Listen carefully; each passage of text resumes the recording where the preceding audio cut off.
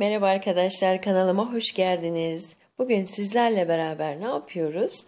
5 dakikada çıtır çıtır salatalık turşusu nasıl yapılır? Bunu göstermek istiyorum sizlere. Bu tarifi mutlaka deneyin. Memnun kalacaksınız.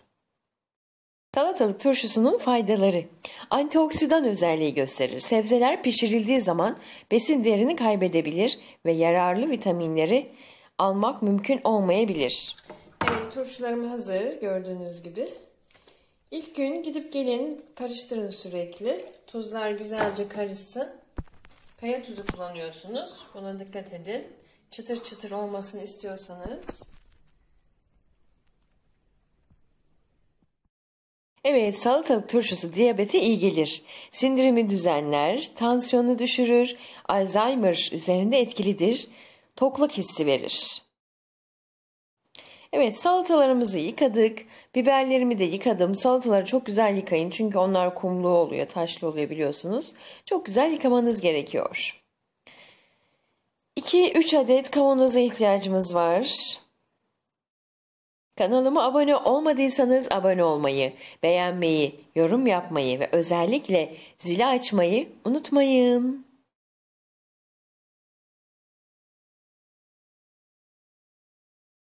Biberlerin sapını koparıp ikiye bölebilirsiniz. Kavanozun dibine biber koyalım. Çok güzel lezzet katıyor, inanamayacaksınız. Evet, merhaba arkadaşlar. Bugün sizlerle ne yapıyoruz? Salata turşusu yapıyoruz.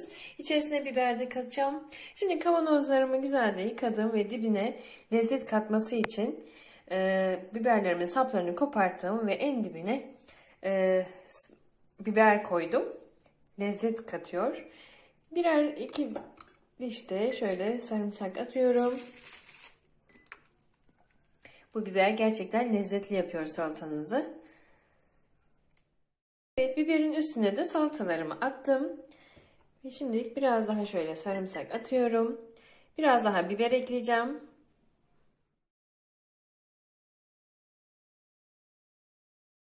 Kanalıma abone olmadıysanız abone olmayı, beğenmeyi, yorum yapmayı ve özellikle zili açmayı unutmayın.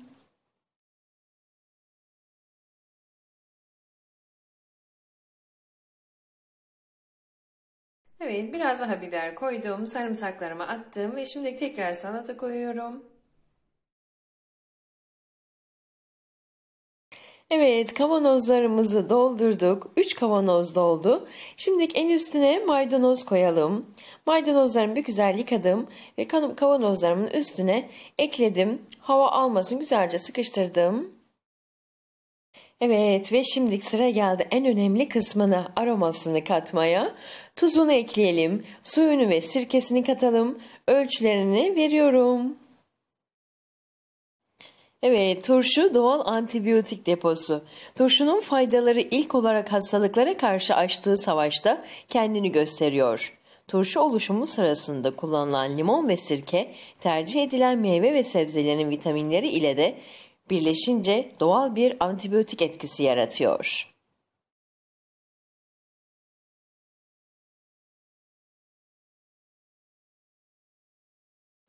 Soğuk havayla bağışıklık sistemi zayıflayan bünyeleri güçlendirmek için turşu ideal bir yardımcı.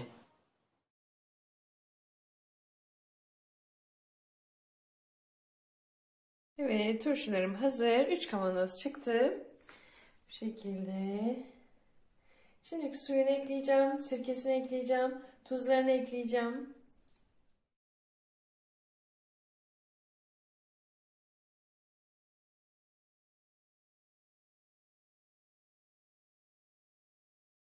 Evet, maydanozu da ekledim en üstlerine. Şimdi 1 litrelik kavanozuma 1 yemek kaşığı tuz, 2 litrelik kavanozuma da 2 litrelik tuz ekliyorum. Yarım litrelik kavanozuma da yarım yemek kaşığı tuz ekliyorum. Şimdi sirkemize geçelim. 2 litrelik kavanozuma 1 su bardağı sirke koyuyorum. Doğal sirke tercih edin. 1 litrelik kavanozuma yarım su bardağı sirke ekliyorum. Yarım litrelik kavanozuma da bir çay bardağı diyelim. Bir çay bardağı da ona ekledim. Ve üzerlerine hazır su kullanıyorum. Çeşme suyu kullanmayın. Suyla dolduracağım. Hepsine hava almayacak şekilde de güzelce kapaklarını kapatacağım. Evet, turşularım hazır gördüğünüz gibi. İlk gün bu şekilde karıştırırsanız tuzlar güzelce karışsın. Tarifim bu şekildeydi. İnşallah beğenmişsinizdir. Kaya tuzu kullanıyorsunuz. Evet, turşularım hazır gördüğünüz gibi. İlk gün gidip gelin karıştırın sürekli. Tuzlar güzelce karışsın. Kaya tuzu kullanıyorsunuz. Buna dikkat edin. Çıtır çıtır olmasını istiyorsanız.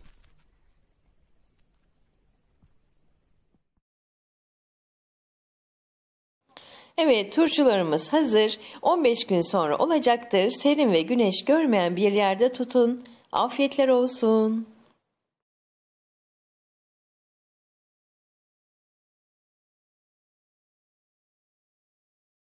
Evet, turşu metabolizmayı hızlandırıyor.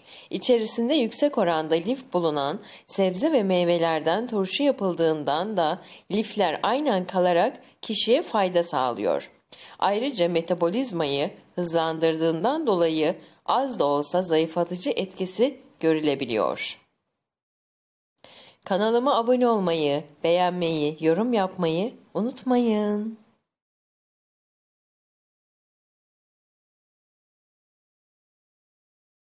Evet, videomuz devam ediyor.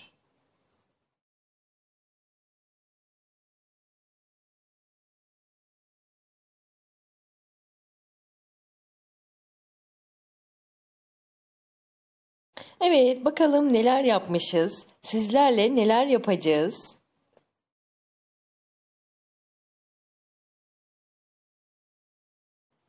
Bol susamlı, kaşarlı, mayasız poğaça tarifi.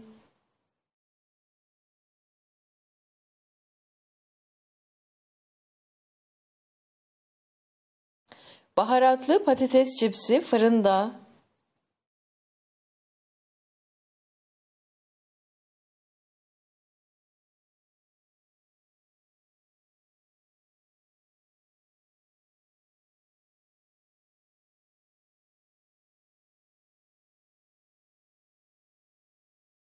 Fırında kızartma tadında mezgit.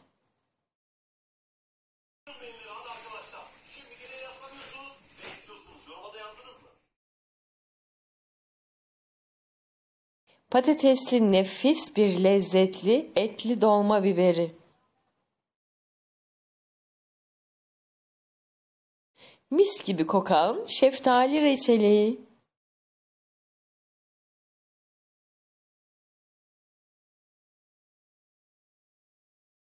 Kışlık menemen nasıl yapılır?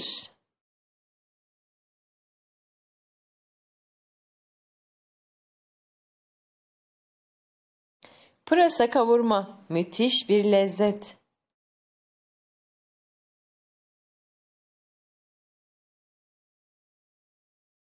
Etli nohut yemeği.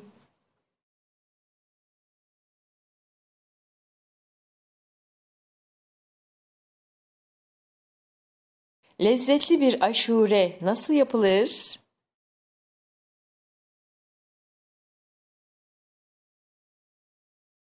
Yumurta kapama, kahvaltı sofralarının vazgeçilmezi.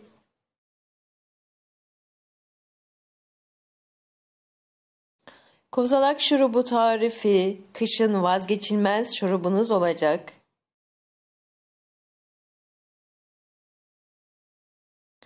Peynirli börek tarifi.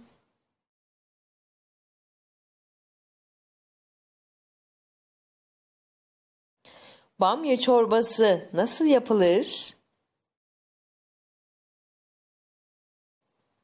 Dinlediğiniz ve izlediğiniz için teşekkürler. Abone olmayı, beğenmeyi, yorum yapmayı ve özellikle zili açmayı unutmayın.